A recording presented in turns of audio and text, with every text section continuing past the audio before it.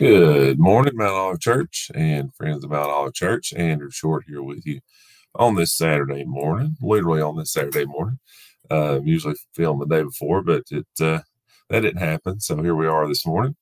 Hope you had a good week. I'm going to go ahead and present my screen now. Let you see that. I'll do a quick devotion this morning on Pastor's message there last Sunday. Great message, great service. Like some of the other guys have talked about, it's awesome. I certainly appreciate Pastor and all the time he puts in throughout the week, studying and getting ready and letting the Lord, use him throughout the week. I'm like him. I certainly believe that, the Lord can give you a message, months and years and however long he wants to ahead, and he can prepare you way ahead. But it's cool to see sometimes from my perspective, maybe not from the preachers, but it's cool to see them get a message right then and there, and then how good it comes together. And I told TJ this week, I think my notes may have been better for this message than they are sometimes when he gives us the bulleted list. But just want to quickly talk about the thought that kind of hit me, and the big point from Sunday was noised,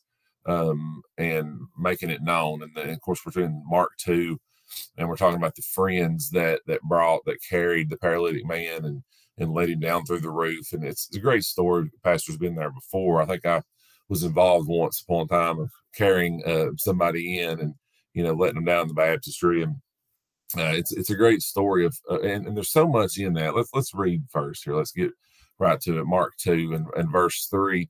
We'll talk about who he is. Verse 3 says, and they come unto him Jesus, bringing one sick of the palsy, which was born of 4, carried of 4. So 4 friends carried their friend. They were certainly friends if they carried him that far, right? And when they could not come nigh to him for the press, then covered the roof where he was. There's a lot. I love that point of how they had to dig in, right? It's made of all this bad stuff and nasty stuff, and they had to dig in, uncovering the roof where he was. And when they had broken it up, they let down the bed wherein the sick of the palsy laid. When Jesus saw their faith, he said unto the sick of the palsy, Son, thy sins be forgiven thee. And of course, there's this great, discourse with Jesus and the scribes and the Pharisees. I got to play a Pharisee on Sunday. So there's this great discourse of how they kind of argue back and forth because they're thinking to themselves, who's this guy think he is? He can't forgive sins. Now, they would have had no problem if he had just straight up healed the man. They'd have been like, whoa, okay, cool. But the fact that he said thy sins be forgiven, they really struck a chord with them. But the one thing I want to focus on here, this is a great story. The friends, the unity it took for them to carry the man to Jesus. There's a lot in that. There's a lot in them digging in, being willing to dig in. There was this big crowd at this place. But the point I want to make is it's not about any of that. It's not about the friends. We're certainly thankful for friends that do things for us. In this revival, I've seen these young people take their friends and lead them to the altar and pray over them. And that's so amazing. And, I've seen them invite each other at school to come to this revival and just sit in my class and talk about, I've heard the name Jesus in my class, and it's awesome. And, they've been great friends to each other, but it's not so much about them and what good of friends they are. It's about who they are leading their friends to. Same with this story here. It's not about the friends. Bless their hearts. They were awesome.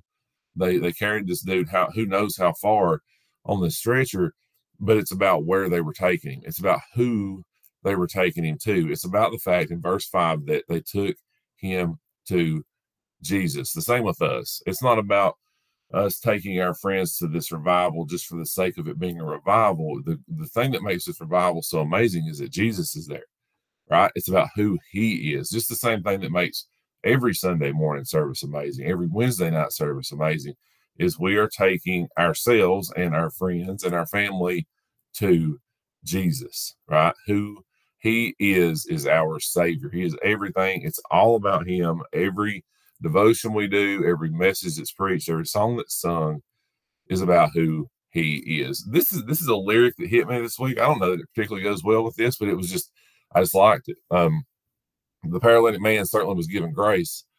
He had to. He couldn't carry himself. He had to rely on his friends. He had to rely on Jesus to heal him. This is kind of a part of this song by Micah Tyler. since I still hurt, fall short of what you say I'm worth, and that devil says I don't deserve what you did on the cross, and he's right, because I don't, but you did it anyway. That's grace, isn't it? I don't deserve that. You don't deserve that. None of us deserve what Jesus did on that cross, and the devil will come with that or with that to us, and he's right. We don't deserve what Jesus did on the cross, but the thing that he leaves out that Jesus puts in is that he did it anyway, and he would do it again. He would do it just for us. So hopefully, guys, you got something out of that today on this Saturday morning. I hope that you have a great weekend this weekend. Hopefully get to see you tomorrow at church. Please join us 11 o'clock at Mount Olive. We love you guys. Have a great day and have a great rest of your weekend. See you.